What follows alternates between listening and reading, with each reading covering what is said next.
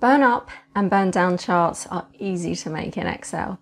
Now, if you're familiar with Agile project management, then you'll know that these charts are useful for monitoring the progress of a project against expectations. Now, while the terminology is specific to Agile project management, the concept is relevant to managing any project, and it can be applied to measures of time, a number of tasks, costs, etc. Let's take a look. A burn down chart tracks the total expected effort. Think tasks, milestones, time, costs, that type of thing, versus the actual effort over time. For example, let's say we have 60 hours of effort to complete 10 tasks in a 10 workday period. If we work at a steady pace, we do 6 hours per workday. It's called a burn down chart because it starts with the total effort available, and over time that amount reduces until all effort is used up. In this chart, the expected effort is the ideal burn down line, and the actual effort is the remaining effort line.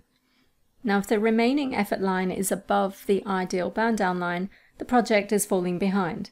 Conversely, if the remaining effort line is below the ideal burn down line, the project is ahead. In this example, the team were initially behind, but by day 4 they pulled ahead, only to fall behind again on day 6. However, they managed to finish in line with expectations. Now, this isn't always the case, and these charts are used to enable the team to adjust their original targets and communicate with stakeholders early on of any changes to the original plan.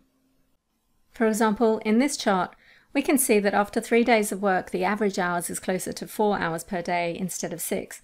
And if we extrapolate that out, the project will take 15 days to complete rather than the planned 10. Now, at this point, we can either add resources to bring the project back in line with the time deadline, but at an increased cost. We can reduce the scope of the project to bring it in on time and budget, or accept it will just take longer and cost more. Let's take a look at how to build a burn down chart in Excel. In this table, we've got 10 tasks, and in column C we have the estimated hours each task will take. And as each day passes, the actual hours of work completed are entered in columns D through M. Now, row 15 contains the remaining effort, and column C is simply the sum of the estimated hours, which is 60.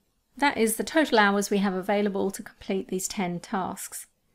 Each day, the cumulative hours of work completed are subtracted from the total estimated hours to show how many hours are remaining. So the formula in this cell is equals our total remaining effort, F4 to absolute, minus the sum of day 1's time. And I'm just going to close parentheses. I'm going to absolute the first reference, F4, and press enter. And then I simply copy that across until we get to the end where we have 0 hours left. So in this case, our project has come in line with our planned effort. Now, the ideal burn down is simply the total estimated hours spread evenly across the time. The formula is equals our total time, F4 to absolute, minus our total time, F4 to absolute, divided by 10, because we have 10 days, times the count of the days we've completed so far. So I'm just going to absolute the first reference, F4, and leave the second one relative, so that as I copy it across, it's going to count up by 1 day at a time. Press enter there. It's copied the format from above, so let's just copy this format across, and I'm going to copy it. And now I can create a chart that plots these two lines. Now, that you can either use a scatter chart or a line chart. I'm just going to go with the line chart with markers. Let's make it a bit bigger, and I'll move it down below the table. I'll right click and edit the axis reference so that it's picking up this data here. Click OK and OK. I'll give the chart a title. Obviously, you'll give it a title that represents the project that it's plotting. I'm also going to move the legend to the top, and that's just going to give the whole chart a bit more space. So I'll move the title over there and the legend up there, and now I can make the plot area a bit bigger. So there you have a burn down chart. The burn down with forecast is the same, except we have an additional series for the forecast values. Here you can see we're only 3 days into the actual project work. And based on those 3 days, we can forecast how long it will take to complete the tasks at the current rate. The formula for the forecast is the estimated effort, absolute, minus the sum of the time taken so far, and I'm just going to absolute that, close parentheses, divided by 3 because there's 3 days, times the count of days so far. So I'm just going to count the dates up to column G because that's the current position, and F4 to absolute the first reference in count, close parentheses. That way when I copy it across, this count is going to increment by 1 column at a time. And again, it's picked up the formatting because I've referenced a date. Let's fix that, and left click and drag to copy it across. So now I have this forecast series. I'm just going to copy it, select the chart, Control V to paste, and we can see the forecast. Let's Control 1 to open the formatting pane. I'll just drag the formatting pane over here, and we'll go in, and instead of using orange, we're just going to continue the blue but in a paler shade, and we'll give it a dashed line. We also need to fix the marker, so let's go in and we'll just select none, so that's just a dashed line, and that just helps to illustrate that it's an estimate, not an actual. Burn-up charts plot the ideal effort at a constant rate and display the cumulative actual effort over time. Their purpose is the same, that is to identify if a project is off track and unlikely to meet its goals. Under Agile project management, burn-up charts typically quantify progress in points rather than time, hence the terminology here in the chart.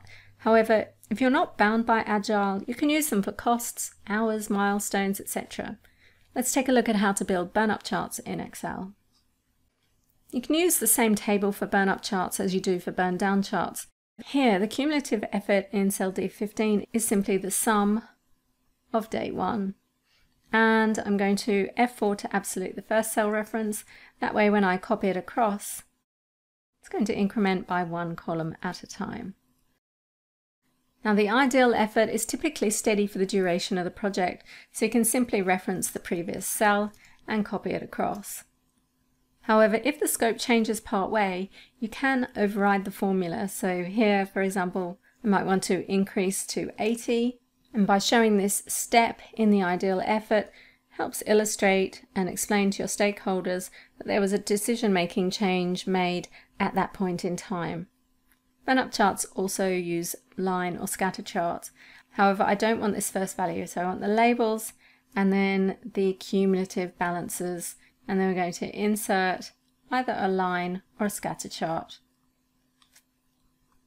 And just like we did with the burn down chart, I'm going to go in and fix the axis labels so they pick up the dates. I can also move my legend to the top. I prefer it at the top. Then I can move it out of the way. And we'll give the chart a title over here, Burn Up Chart.